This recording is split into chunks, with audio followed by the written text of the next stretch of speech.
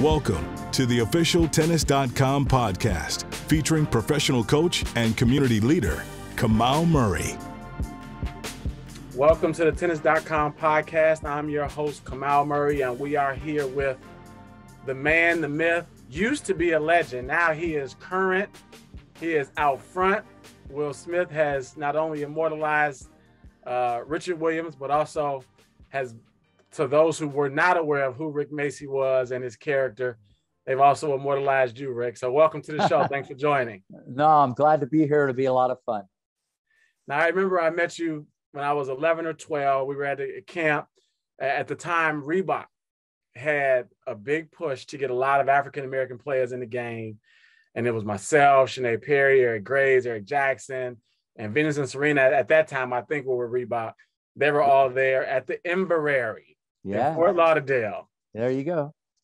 Back in the day. Yeah, no, that was one of the stops early on, after Del Rey. And since you brought it up, I remember it like it was yesterday. That was like a good time. Yeah. And you were actually the first white coach I was on the court with.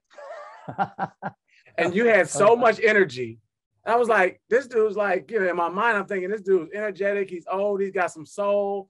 It's literally like 35 black kids on the court and one white dude and a couple college students. And you were out there running the show like it never mattered. Yeah. I think, well, first off, I've kind of been that way ever since I was a kid, with any sport that I played. But regarding tennis, if you love it and you have the passion and you care about others more than you care about yourself, you just do what you got to do. And so I've always kind of been that way. And that's been a big staple to help extract greatness out of others, because if you can inspire others, then you're really changing more than a tennis game. You could change some people's lives. Yeah. Now you're a Midwest boy. You're from Ohio and I'm from Chicago. Okay. We're in the neighborhood. We're in the neighborhood. Yeah. And I always sort of am fighting this good fight, because people always say in order to make it in tennis, you got to be in Florida, California, Texas, whatever. And I'm always raising a hand like, hey, Donald Young's from Chicago, Taylor Townsend's from Chicago, Nick Bollettieri's from the Midwest, coached in Chicago, Rick Macci from Ohio, Jack Sox from, Andy Roddick's from Nebraska. I'm like, there's plenty of cold weather states that produce good tennis players. Yeah, listen, at the end of the day, people say that because you can play all year round in Florida or, California, a little bit in Texas. So I can see, and they kind of gravitate there because, especially Florida, because that's where all the tournaments are. And so if people then just say, hey, I'm not getting that in New York. I'm not getting that in Vermont. I might not be getting that in Chicago, and you want that competition. So I think it's changed more over the year. But listen, if you're good and you know how to compete, you can be from North Korea. It doesn't matter to me, that might be a little far-fetched, but I'm just saying it's athletes are everywhere, so it's not one size fits all. And so whether you're a coach or a player, you can come from anywhere you want. And when you think about some of the greatest names in the game, like yourself, Nick Bollettieri, you went to Wright State, right? Like a lot of people always say, oh, these, you think about Phil Jackson, right? And, the success he had, not being a former Michael Jordan, right? And just the intellect part of the game that doesn't have to come from being number one in the world as an actual player. How did you end up going to Wright State and sort of your ascent into coaching? Yeah, first off, it's a great question. And so I got to kind of take a step back and let me just kind of tell you the story. I played all sports when I was little, football, baseball, basketball, hockey. I used to win pump, pass, and kick all the time. And I was very good in basketball. I'm in the Hall of Fame in my high school. And it's probably better in basketball than tennis. I picked up a racket. I was a 4 handicap in golf when I was like 11, 4. And I was better at 11 than I am now. I don't play anymore, but I don't know what happened to that. So, and, my dad died when I was like 10 years old. And so I was just my mom and me and my sister. And so we lived in a park. And I lived about a half mile from the tennis courts. And I just went down there one day. I picked up a racket, started hitting against the wall, and I just loved the sound. And every time I hit it against the wall, it came back. And I kind of like that, So from that day, 12 years old, fast forward, by the time I was 18, I was number 1 in the Ohio Valley. I never had a lesson. Okay. I beat guys that went to Ohio State everywhere. I actually dabbled a little bit on the satellite because I was very, I think, mentally strong and, a decent athlete. And so that's kind of my story, but I would just practice 8-10 hours a day. I'd hit on the wall after basketball practice when the janitor was in there. My mom would drive me back and I'd shovel the snow and hit against the wall because I couldn't afford to play indoors in Dayton, Ohio, which was like 20 miles away. So that's kind of how I grew up, a half mile from the park. And I'll continue the story, but while it's on my mind, I live a half mile from the park. As you know, it's named Rick Macci Tennis Center. So my whole career has come full circle as far as that goes. But when you're going down that road, I knew early on, unless you're going to be great, you're not going to make any money. So early on, when I started teaching, I like to help others more than I like to help myself. And I had a gift to communicate, and I love to analyze things. It was funny because I'd go to the movie as a kid, and I'd go with all my friends, and like 5 minutes in, I'd be telling them how the movie's going to end, and they would all leave because they didn't want to be around me. I'm telling them how it's all going to end. Right. I have this thing, and and that's why I think I was a good point guard in basketball. I passed the ball and hit guys in the chest, and I just always looked at things different. And so I got into this tennis, and I just love being on the court and just love helping others. And as you know, as you go down the yellow brick road, you get the education, and it's not about all the great players I've coached or what I've done. That's the window dressing. I just tell people, who's ever on the other side of the net, that hour, that minute, that second, that's my favorite student. And I still teach 50 hours a week privately now. I teach 7 days. I love it just as much.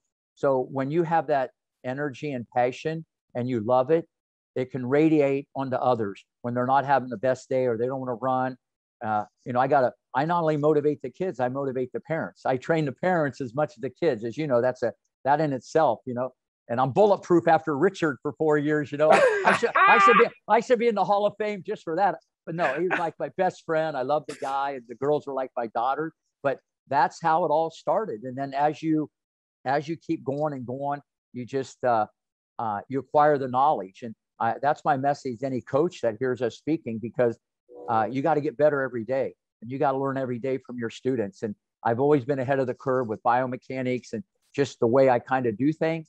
So I think the best thing I like, I'm the exact same guy from Greenville, Ohio, with those values. And, I think that's a big part of how I can connect with people and extract greatness. So it's funny, you said a couple of things. So I'm on the court just like you now. And everyone always says, who's your favorite student? And I say, well, what day of the week and what time is it? There you go. Wednesday at 3 o'clock, this person's my favorite student. Friday at 5 o'clock, this person's my favorite. During the time that I'm with you, you got to make them feel. And the other thing you said, when I was on the court with you when I was a kid, we were doing live ball drills, point simulation. And one of the things I remember, you would stop the point in the middle of the point. And the kids were like, oh my God, I was going to win that point. You're like, no, you weren't, right? You talk about seeing things sort of before everybody else, right? In terms of seeing where it's going to. My wife hates it because she'll be in the middle of a statement. And I was like, and I'll interrupt her. She said, I didn't finish. I said, I already know what you're going to say, right? Just in terms of that gift, the analytics to sort of see. And same thing with the point, and I started coaching, I was an okay player, right? But I always felt like my gift was the analytics and just sort of seeing the evolution of this point and being able to really give that to a player that was already talented. No, where did you learn that? No, it's like people, before where the ball lands, I don't even have to look to see if it's going in or out. I've been out here since age 22. I'm now 67. I mean, I know if it's going in and out. I don't even have to look. Right. And I know where the ball's going. Before they even hit it, just by the speed of the ball, the height of the ball, where it lands, where the approach is. It's going to be a lob. Like you learn anticipation. But when you say the same thing over and over again, you get better at anticipating. And I've sung this song for so much. So when you can think ahead, you're getting ahead. And so understanding the geometry of the court, I just think, because I've probably, in my opinion, I've probably been on the court teaching more than anybody, okay, day in and day out, the last 40 years than anybody, probably, for sure, probably in this country, if not the world. I'm still on the court doing the exact same thing to anybody, anytime, anywhere. So when you're there that much, it's like your living room. You just know it. It's hard to explain. You as a coach has a better idea what I'm saying. It's just hard to explain. And then I have the ability to articulate it different than a guy with a PhD. You know, I can articulate it in a way where it's down and they just understand it. And I can explain it. If they don't, I go through another door, or I'll go through the window, or I'll try the chimney. I don't know how I'll get there, and I won't let go like a pit bull until I can connect the dots. And I think the ability to communicate, besides motivate, is just one piece of the puzzle that kind of has helped me along the way. Yeah, you know, one of the things you said was you grew up half mile from the tennis courts, right? And I've always said that in this country, the biggest hurdle, aside from the financial part, right, is just proximity, right? When I'm on tour and I'm sitting at the bar talking to players, whether it be Kvitova or whatever, most of their, even Sloan, right? Most of their story starts with, I grew up across the street from a tennis court. Yeah. It doesn't start with, I was in a gym and this guy saw me throw a ball and he came and saved, you know, it was not that. It's always just about proximity, right? Yeah. What do you feel the biggest sort of hindrance, aside from the financial piece, is to American tennis right now? Yeah, well, obviously you already talked about the financial part. Just, it's easier to grab a ball and shoot a jump shot or run out and tackle your neighbor. You know what I mean? So it's like, you know, for better or for worse on that. So, and, you know, so the biggest hindrance is, and someone asked me that, you know, a couple of days ago, and the USTA doesn't like my answer on this. You know, they don't want to find a needle in the haystack, you know, but I did. And I took the chance with Venus and Serena. It's not just the sweat equity, but the financial part. Now people are probably stunned about what I did, you know, how I went all in. But we don't get the best athletes at 6, 7, 8, 9. I would get people that have played in the Olympics, people that played high-level college, whether it be NFL, NBA, hockey. I would get the boys. The girls a little easier because the physicality is not as much. Yeah. And, you know, you can test this like they do at the Olympics. You can draw blood. You can find out about fast twitch muscle, but they'd rather go with the masses. I'm not saying it's wrong. And now it's like, oh, we got all these people in the top 100. Duh, we should. We got a big country, you know? So my point is, if I would have had LeBron James, and this is nothing about Rick Macci, it's just, I know what I can do at 10 years old, he'd be #1 in the world. There's no doubt about it. There's no doubt, you know, not even me, because you hit the road already running with things that are baked in extra crispy with the DNA. So that's what I would do. But a lot of these kids that they go to other sports, and the sport is so global, and that's why we're behind with the men. You could get Francis or Riley, my good friend. They might grab a slam once the 3 other guys get out of there. But to be there, as you know, and stay there, that's rare air. You know, to be great, that's a special fraternity. To be good, you can always have a good tournament, or you might grab a slam and be a. That's nothing to sneeze about. I'm not downplaying it. But at the end of the day, if you have more bases covered or more boxes checked, okay, and Korda might be something in that area. He could. You have a better chance. But we don't get those kids, you know, those 50 kids, and we fund them and we go all in and we hedge our bet and put the money there. And listen, the worst thing about it, you change their life. You make it easier on the parents. They get to go to college for free, whatever the deal might come out, because you're not going to hit on all of them. But you would have maybe 3 or 4 LeBrons or 3 or 4 Jordans that are on the tour. And you know as well as I do, when you're nervous, if you can run and compete, you can still win matches. 100%. But if you see the people now that are there, I mean, think about it. Riley's 7 feet, Isner's 6'11". They should be shooting jump shots and layups. And they're the 2 better Americans. Now, I don't mean, listen, all the guys are great, but it's just rare air when you get guys that can move and you have this athleticism like Federer, Djokovic, Murray, these guys. It's a different animal like Nadal that you're getting into tennis from. Now, we might get a couple just by it happens to happen, but hedge your bet, go for the needles in the haystack. That's what I would do. Get them at an early age. Get the optimal forehand like Federer or whoever. Get the optimal backhand like Joker. You know, get the biomechanics of the serve like Roddick or this guy. But then again, it's all in the eye of the beholder. You might see something different than I see. So who's evaluating the talent? You know, a good friend of mine, you know, who was a scout for the, hope he's not watching this, a scout for the Cleveland Cavaliers. he would tell me, he just kept telling me that Dwayne Wade was not that good coming out of college. All he did is shoot layups and run. And I said, his game's made for the pros. He can improvise. It's more wide open, you know? So, and he's a big time scout in pro basketball. So at the end of the day, it's what, you know, I would love to be able to help the USTA, because what they may see is different than Rick may see. So it's a little different. It's a little different. You know what I mean? So that would be the biggest, that's the biggest hindrance. It's more global. There's more fish in the pond. But listen, we're not getting the optimal athlete that's checking more of those boxes. Great family, competitive environment, you know, and then we optimize it at a young age. And I'm not saying cloning. I'm not saying we clone people, but you want to put Humpty Dumpty together the best you can. You know, it's funny. So I was on a panel with, you know, Paul Anacone and some other dude who was doing a study with USTA, talking about what we could do to change. And that's exactly what I said. I said, number one, you got to decentralize it, right? Where you have the sections who know players that are decent, right? And then you bring together guys who know what they're talking about with different set of eyes. Like my eye might go, I mean, my eye sounds like yours, right? Yeah. My vision of how you win, this will and always will be a game about errors to me, number one.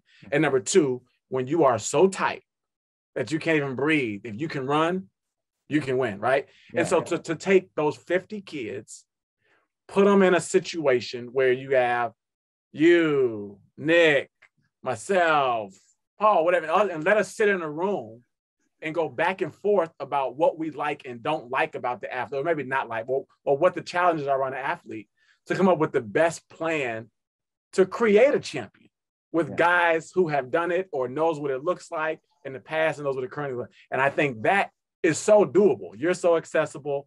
Nick is so accessible. I'm accessible. Get 50 kids. Let us all go down there and pick 5 that you can mold. Yeah.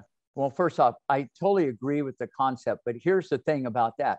This all started in 1988.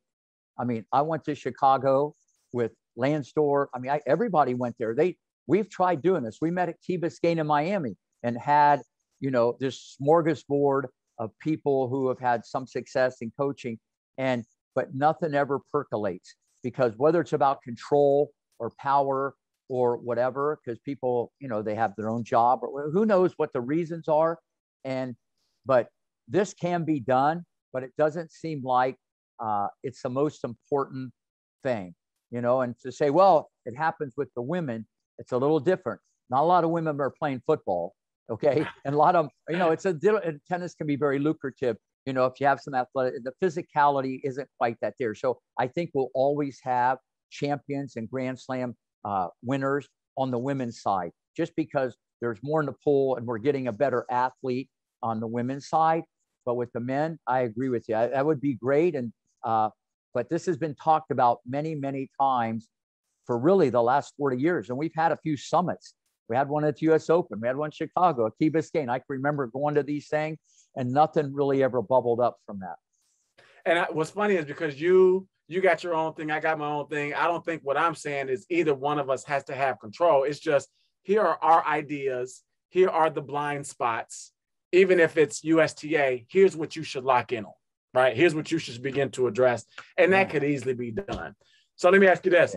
How true was the story? You know, I honestly, I watched the movie King Richard, and I cried almost the whole time, because a lot of the adversity and the things that were said to Richard and the challenges he faced, I faced and still face. And even the fart at the table, I was like, that's so Richard. So how true was the story? Okay. Well, it was like amazingly true. Okay. And I'll start going down, you know, the road here. Before I went to Compton, a lot of things that you saw in the movie, Richard did tell me about that back in 91.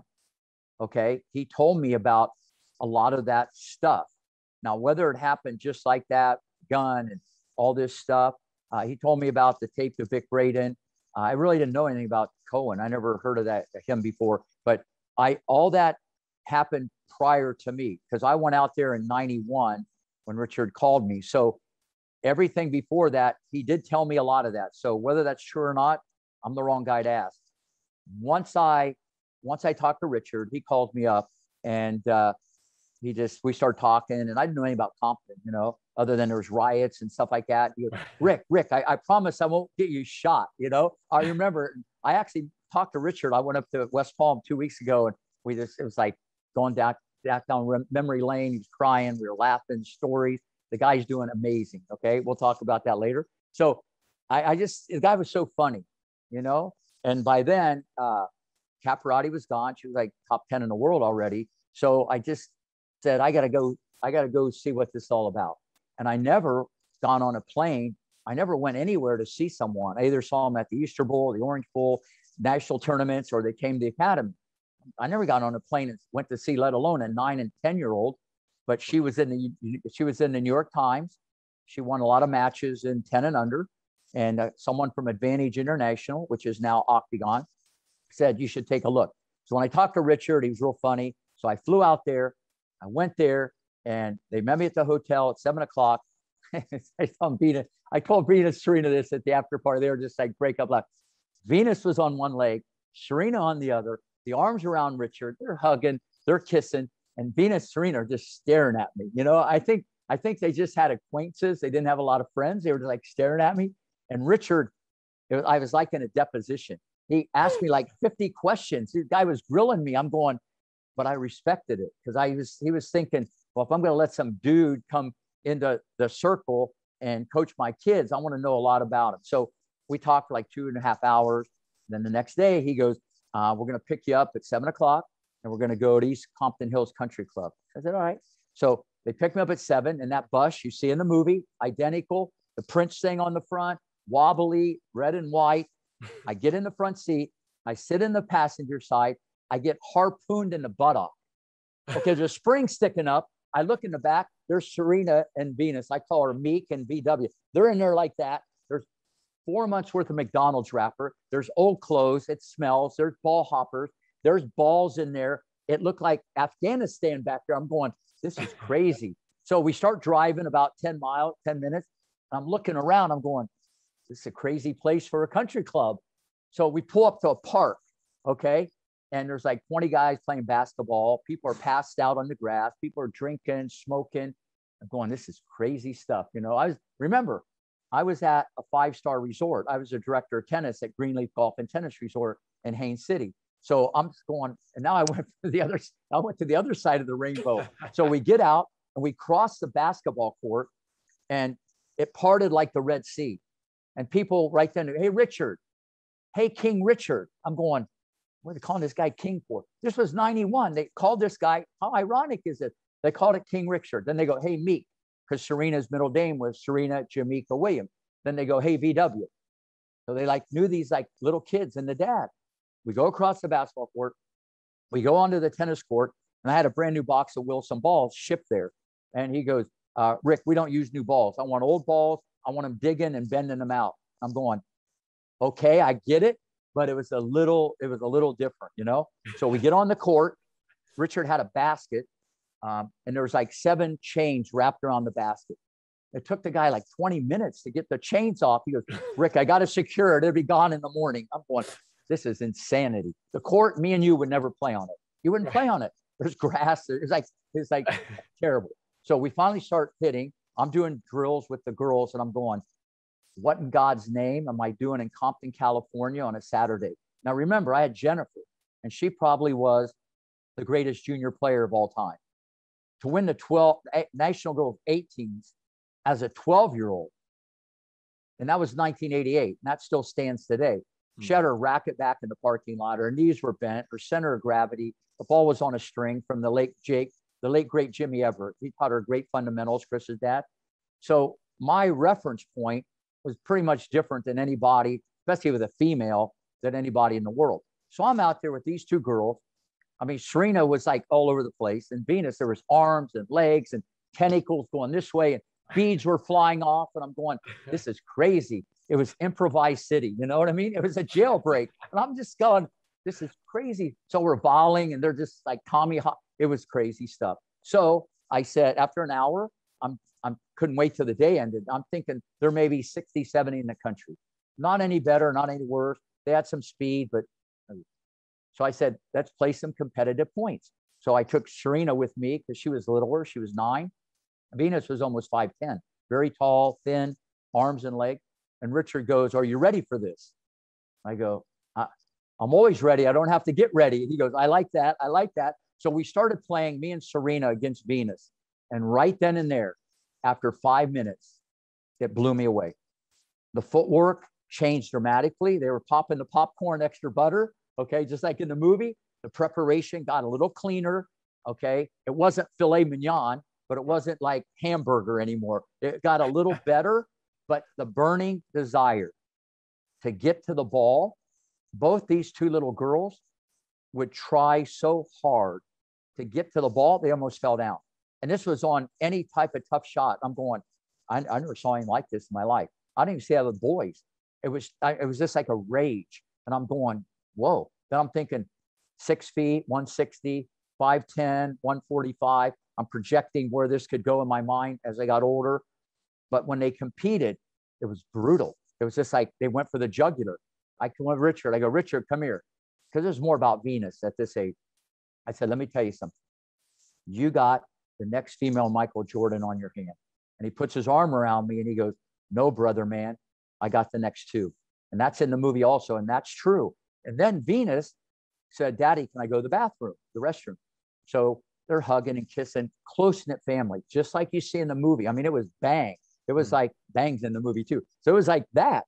So Venus walks out the gate for 5 feet on her hands. And then 5 feet, she does these backward cartwheels. And I go to Richard, I said, "Forget, I think both these kids can be number 1 someday. They're going to transcend the sport." Because all these girls, it was the 90s, early 90s. If they were big and strong, they weren't nimble. Now you got, Sloan can run, everybody can run. So, but it was different back then because you didn't have the package. And I saw another layer and they went for the jugular. And I just said, if they wanted me to coach them because they haven't decided on anything, I know what I could do. I knew what I could do, and it was going to be a big project because, like I said, arms and legs and hair going everywhere. This wasn't Capriati where it was already, a lot of things were there.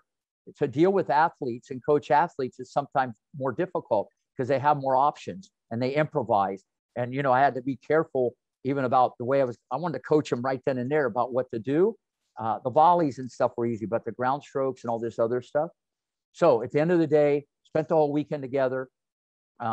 Then they decided in that following September, we want to, be with Rick. So yeah, everything in the movie, almost everything is so spot on.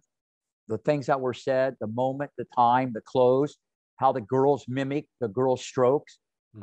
There's a few things that maybe aren't exactly right, but at the end of the day, the thing that I like the most, and then I'll let you chime in, is I think the whole tennis world now knows what Rick Macci really did and how much I really cared about the girls, because something happened in that 3.5 years. Think about this. No matches, no tournaments, 3.5 years, hibernating at Rick Macci Academy, 4 or 5 hours a day with me and hitting partners and stuff like that. Taekwondo, boxing, ballet, everything. And I get her that wild card in the Bank of West Classic because she had to play that because the WTA changed the age eligibility rule in 1994 because of Capriati. So they pretty much put a gun to our head. And I go, "Richard, someone's going to dictate to you, or do you want to turn her pro?" If they wouldn't have changed the rule, she might have still not played. I don't know. So we kind of had to make a decision. And Richard said, "We're playing." So think about it. No competition. You walk off the street. You beat 57 in the world. You almost beat number 1. I mean, you can't make this stuff up. But during that time frame, I think people now know, not that's just the financial part that was put into this, but just what happened during that time frame. And more importantly, the influence when you're with someone, like you've been with a player for a long time now and then. So every day, 4 or 5 hours, 6 hours a day, 4 years, take that times 365. And then you're dealing with Richard. He was stubborn and out of control. But I love the guy because of how he treated the girls and how he interacted with his children. He was a world-class father. And so it was about me helping the girls. And I could deal with Richard. That's obviously I coach the kids as much as the parents. So that was a great question. So let me ask you this then. You've had the chance to deal with some, legendary parents, right? Andy Roddick, Sharapova's people. We talk about, Capriati's parents. Tell me how you deal with that, right? Because, from my vantage point, it takes a strong force, right, to create a world-class tennis player. Even before they find you or find Nick or find me, the parent has to do so much work and has to be the battery in the back to push them. Because if you give kids too many options as a kid, they'll choose to do nothing, right? Yeah. So it does take a strong parent, right? Yeah. So how did you deal with the differences in some of these parents? Because you've had some rough ones. Yeah. No, I'm definitely the leader in the clubhouse in that area. I had the tennis fathers from outer space. So it's usually daddy's little girl. You don't find it as much with the boys. I can just do a medley here. Roddick's parents weren't involved. Blanche and Jerry, they'd pick the balls up. They would say it's their thing. You carry your own water. You carry your own bag. But Andy was different because he had two older brothers that probably beat him up all the time. So he got some good juice just from them. So the boy was a little different. But Sharapova's dad, locked in. Capriati's dad, locked in. Pierce's dad, locked in. Richard, locked in. And they got to push. They have to push because, but they got to have the art of psychology. And that's why Richard, not just because of what Venus and Serena became, because it's easy after the fact. Oh, I knew that was going to happen. He was like that then. He was like that as they started getting better. He was like that when they started winning tournaments. And he's like that today. He talks to him the same exact way. He treats him that but he got it. And we were cut from the same cloth. That's why me and the Williams family just clicked. So the question you asked was great, is how I deal with the parents. You got to have the ability to listen, but more importantly, you got to have the ability to keep your mouth shut. That's a big key because, here I am, writing curriculum for the USPTA, or you win awards, and then you got some guy, then not Richard, I'm just saying, people kind of telling me what to do. And you're going, you want to make it like, okay, I'll do it like you want to do, but then I'll come back in and I'll massage it. Or when they go off to eat, I'll come back in the back door. Because if you just sit there and take a stance, you know how that is. Couple bad losses, they're going to blame you. You're toast. You're out the door, and bring in the next one. It's like that in NFL, NBA. It's like that with any coach. So dealing with the parents is one of my gifts, because these things are so volatile. The kids lose a couple times. They got to blame someone. They're not going to blame. Can't fire the parent. So to be able to keep my hands around that, and I think people probably, I hope they understand there's an art to that. 4 years just with Richard, and being able to keep, and the hitting partners and the cast of characters and all the problems, as you know, come up every day, and all the craziness. And there's media. We probably did 100 interviews on TV, and that Venus was legendary, and she never did anything. It was like, she was like iconic. You never did anything yet. You don't think that made people a little angry? And then you throw in the African American card, and I'm saying she's better than Capriati, so I'm protecting Richard, and I'm saying, I'm out there in the middle of the road, but it didn't matter because I knew what I could do and what I was building, and I just believed in the girls. And whether it took 4 years, 8 years, or 10 years, it didn't matter. But dealing with the parents, any coaches has to take a deep breath, because when you keep taking a stand, this is junior development. It's not junior final destination, and it's just always going to blow up. And if you're the other way, if you just try to be everybody's friend, even though the girls, we had fun and I made things fun, you got to understand it was so intense. They're so competitive. I'm very demanding, but I do it in a different way. It's not going to be like Bobby Knight throwing a chair at you or something like that. I'll do it in a different way, and I'll keep doing it until I get them to do it. And that's the art of coaching. Yeah, what's funny is early on, before I had kids, I don't think I fully understood what it meant to be a parent, let alone a tennis parent. And now that I've got 3, I'm like, okay, now I get it 15 years ago when the parent was calling my phone at midnight to talk about that lesson. But one of the things I tell like parents now is, once you find sort of a good coach, right, who kind of knows what they're doing. Yeah. And I coach primarily girls, right? I always say every girl needs a soft place to land. So when you bring your kid to me, let me now be the bad guy, so that after a loss, she can run into your arms, right? Or after a bad day of practice, she can run into your arms. But let me, because I know how to be the bad guy and balance it, where you got to take it home with you. Yeah. Right. And so you as a parent want to be that soft place. You don't want the coach to be that soft place all the time. So I always tell the dad, now that you got me, you need to be that soft place to land. Let me be the balance and be the bad guy. No, that's great advice, because as they get older, they get their driver's license, they get a boyfriend or girlfriend, this thing changes very quickly. Yeah. And the whole thing blows up. It can ruin vacations, families, you name it. And also your upbringing, you know, Eastern Europeans that I've had, it's a different culture. You know, the Russians can do things a little different than the Americans. You know, a lot of parents are helicopter parents. They're right there. They're Velcro parents. There's entitlement. So, you know, you can't yell at the kid, scream at the kid, tell them they're lazy and they're no good, and then go to the mall and buy them a Gucci bag. Right. You know, I mean, this is what happens. And this is what they don't understand. And this is what I love about Richard Williams. And it comes across in the movie. And that's why no matter what he did or what he said, and looked like me and him argued, they kind of embellished that maybe a little bit.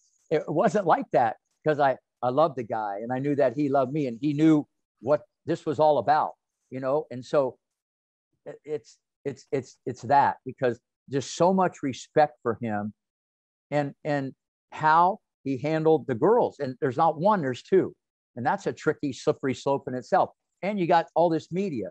And it's like crazy. And then he started to say, as they got a little older, nothing against Venus, but this one's going to be better. I mean, that alone could create, you're at home and you're ready to put the gloves on, you know? But you got to understand, the guy's amazing. In that respect, I mean, he learned a lot from me, but I also learned a lot from him about being a parent, and everybody can take something out of his playbook. But they shouldn't really coach your kids. They should live the heavy lifting for guys like you or whoever else is helping them. And the parents should be their support and, you know, just be such a positive influence, because there's just, you're going to lose. And that's how you're going to get better. And you can get stronger by losing. Venus never won any matches. She used to get throttled every day, every single day in practice. She never won a match. She'd go, Rick, I'll give you $5. Let me beat someone. Think about that. Mm-hmm. You lose matches anywhere at an academy for a month, you're gone. I mean, not Richard, because we had a different arrangement, but that's the way it is nowadays, you know, and they just go to 8 different places till college, and they go to college. Right. Exactly. They're like changing shoes, you know, next. Club to club to club. They get no better. Well, let me ask you this, the answer, that's easy. Just go look in the mirror. Okay, next question. Right. So, you know, I started an academy in Chicago, right? And, you know, you started an academy, and that's your bread and butter, right? You have hundreds of kids there. They're shuffling in hour groups, privates, everything, fitness. And then you get, you know, rare opportunities to work with a player like Capriati or Venus and Serena. And that takes you away from your academy, right? And it's hard to clone yourself. How did you balance that? Because not everybody, although it's cool to have Venus, Serena, Jennifer, Tommy Ho around, you're also taken away from the other kids who are like keeping the lights on. Yeah. You know, a lot of coaches struggle with that, right? Including myself. How did you deal with that early on, having these opportunities you had to take advantage of, right? You know, for the growth of the academy, but then sort of maybe leaving some kids behind. First off, awesome question. And like I said, I've probably done, I bet 30, 35, either podcasts or Instagram lives or whatever, and just recently. And it's like, no one's asked me that. And I think that's a very important question, because I knew, let's talk about the Williams thing. I knew what the repercussions were, because I not only was going to have to spend a lot more time with them to put Humpty Dumpty together, that means also other people are going to get upset. And I had a lot of nationally ranked kids, top 10 in the nation, they're actually better than them. Think about this. When I had Venus and Serena, I had Roddick, had his brother, had Tommy Ho, had Mary Pierce, Brenda McCarthy Schultz was there. Okay. I had a chance to go, you know, on the road with Sabatini. I mean, you got to understand, but I'm with these 2 little kids all the time, and they have filet mignon. Everybody else is getting some nice burgers over here. But people want, if you give them 5 cookies, they want to know where their 5 are at. So it was tricky, but that's a decision that I made. The one good thing with my situation, I have 2 arms and 2 legs, and still my brain works good. And I teach a lot of privates. Okay. So it didn't hurt as much because I teach every day. So I'm still accessible. Now, I think it's worse if you try to have an academy and you go onto the road with 1 player, then it's going to blow up, as some people, and that kind of happens. It gets very crazy. Not that you're there working with them, they just want to see that you're there. Right. And so like even right now, people are going to wonder, where's Rick? I'm actually doing a little bit more of these. So right now, so I'm always there. So that being said, it's a balancing act. And from a business point of view, not only I was doing that for sweat equity for maybe the future, and that could have been a catastrophic injury and nothing would have happened. I'm not teaching someone $300, $400, $500, $600, $800 an hour, a private lesson.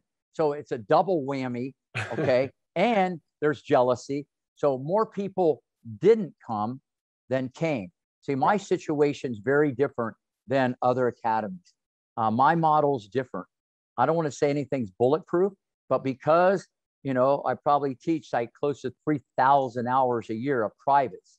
I drive the engine in this business. And then there's 8 to 10 other coaches and, like everybody else, matches and the fitness. So it's the whole, and we don't have a glorified boarding school. So the risk and reward isn't there like other places that try to do like all one-stop shopping. The model doesn't work financially. You're going down a very tricky path because these things don't work. It's too volatile. People come and go. You got to give deals. People expect this and that. So I've been able to maintain it and have all these high-ranked players or pros that come in. I work with everybody with Edge. I mean, there's like 13 girls on the tour, that are 18 to 22 years old. And I evaluate all these players and work with them when they're here, besides the regular kids that are here. So it is tricky. And I think at the end of the day, you can't get caught up in like the glamour and the glitz and all that type of stuff, because even now that everything, a lot of things have changed around me. People want me to do like a little more of this and that. I'm going to keep doing exactly what I'm doing. I'm going to be on court 1, doing my thing, and things look good on the outside, get a chance to do a few things, I will, but it takes away from what I really want to do. And that's being with even the 7-year-old girl that just wants to learn great strokes at Rick Macci Tennis Academy.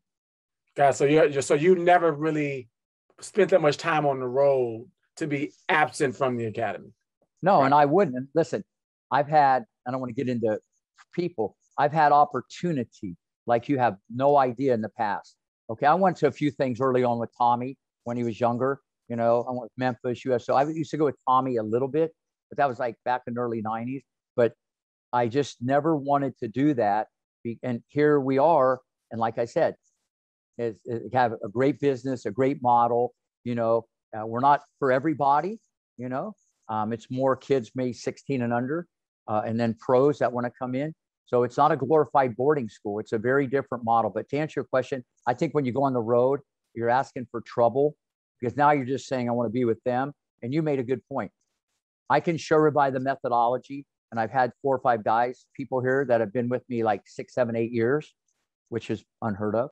And they can sing the song, but they want you or they want me. And, I know that. Even now, I talk to almost everybody who comes. I almost return every email. Your guy called me to do this, and I got back to him in 24 hours, and here we are doing it the next day. So I try to be involved, not just the tennis part, but just try to give that customer service and then hopefully deliver a world-class product on the tennis court. Yeah, so that's my question was, how hard have you found it to duplicate yourself, right? Because, we've got academies like mine, you've got 16, 17 coaches. I think, in our business, because it's such an individual sport and you're raised that way, everyone's dream is to have their name on the flag, right? And so everyone comes to Rick Macci Tennis Academy because, and yours is like really your name. Mine isn't my name, right? But they can't have you. So how hard have you had it, have you seen it to be to train people and to get them to say, you may have been taught one way, but here's how we teach it at Macci? First off, another great question.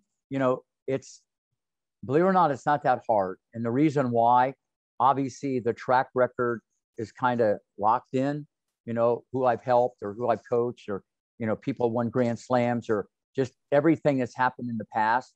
And then everything biomechanically, this methodology I put together about 12 years ago with Brian Gordon. So a lot of things are backed up by science. And you've seen some of this stuff on YouTube on the forehand. I mean, that's like 6 million people. It kind of revolutionized how people maybe teach the ATP forehand. So a lot of stuff is cutting edge, but it's not just that. It's the fact that you're so accessible. And even now, so even after the movie, I pick up the phone, they go, that ain't you. I go, this is me. They go, that's not you. And I go, bang. They go, oh, it is you. Okay, I give out a bang. So I think we're all people, you know, we all have our strengths and weaknesses and stuff like that, but it is hard to duplicate. But I have a great staff, and not just on the court, but out off the court. And it's all about, you know, a family and trying to be personalized. And the minute you walk in, the park's like Disneyland and Candyland. If you're ever in Florida, you should come. It's like motivational signs everywhere. And it's just high energy, and it's not stuffy. And it's just a great place to train and try to get to the most of your ability. But it's hard to duplicate. People have asked me many times, let's put a place here in Greece. Let's do something in Dubai. Let's do something in California. And I said, listen, we can do that. It never works. After a year, sure, I might get some upfront money. It's not going to work. More people will not like me or the brand. Okay. I might pick up more cheddar for the bank account in the moment, and they just never work. That never works. You see what Nick's done that, and it just never works. It's a money grab. So I've never been wired that way. If I did do something like that, okay, I would have to go there quite a bit. You know, I don't feel like getting on a plane and going to India 3 times a year, or to China. I mean, that's not me. You know, I just don't, it wouldn't work. So, and another thing, because like when you got back to, you asked me earlier about, you know, if say you win Wimbledon, I'm just talking, or US Open, you're a top 10 in the world, and you try to do what you and I do, or people that do this, they have no idea how difficult this is.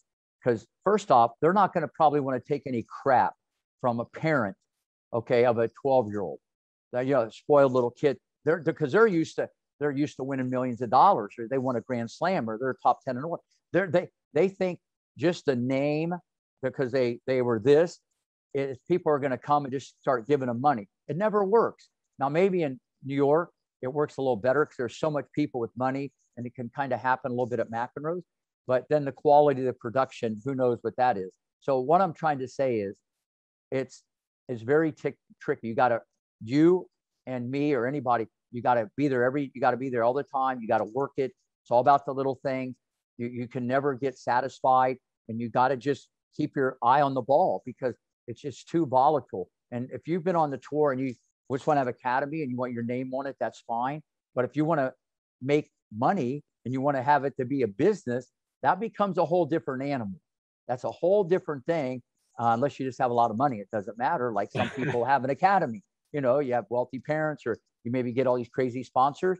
So that's kind of my sermon for any coach that listens to this. It's very tricky, but you work hard every day, outwork the competition, do the best that you can, and that's all you can control.